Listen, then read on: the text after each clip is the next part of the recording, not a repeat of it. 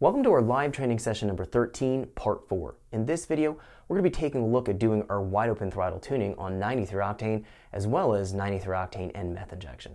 We're going to have a lot to learn, so let's jump into the live training session so we can get started. Welcome back here to our live training session here with our C5 Z06. So in the last video, we took a look at our closed loop tuning method. We took a look at how to determine if the switching voltage was correct and the switching behavior from our O2 sensors in closed loop.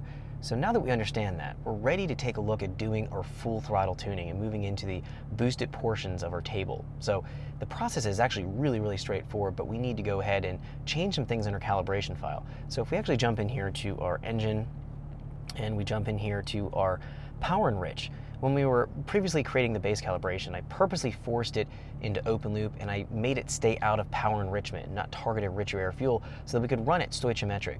Now we're in closed loop and we're running in that closed loop state, and we're going to be transitioning from closed loop into open loop once we get into high enough throttle ranges and load ranges, and we'll go in and then start to target our power enrichment mode here and enriching up the air fuel. So what I'm going to do here in my tables, my throttle tables, we can see if we have hot and we have a cold.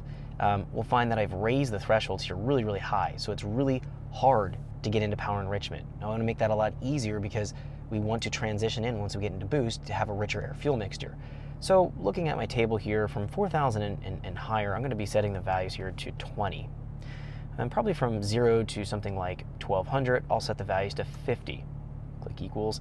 And then between them, I'm just going to do a horizontal interpolation, just kind of fill in the blanks. So looking here at 3,200, I have to be 29% throttle and higher to kick into power enrichment. That may be too low of an engagement, but for right now, we need to make sure we get into that and transition into it so that when we're doing our wide open throttle pulls, we're going to be commanding that air fuel that we want. So let's go here and copy this.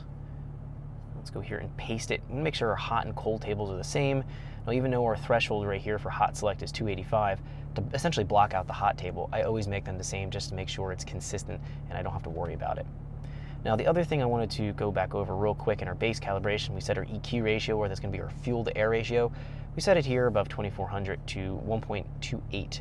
That's going to be the equivalent of around 11.4 air fuel. So that's what we should see, or we're going to be targeting for air fuel. And when we take a look at our air fuel air, or it can be the difference from our wideband to what the actual air fuel is going to be, it's going to be shooting for this commanded air fuel here. And this is going to be, again, in fuel air. So we have to take 14.7, divide by 1.28. That's going to give us our approximate air fuel that we're going to be shooting for. So that's how we get this number here. Now, we have one other thing we want to go over real quick here before we flash this file and then start it up and start to take a look at doing our full throttle tuning. Jumping into open loop base, looking in here to EQ ratio. Now this table, when we were doing our open loop tuning, we set everything from 104 degrees and higher to a EQ of 1.0, which is equivalent of 14.7. So this was our target in open loop. Now we're transitioning from our closed loop, as we're driving around using our closed loop technique, and we're going to be transitioning from closed into open loop, and then from open loop into potentially power enrichment.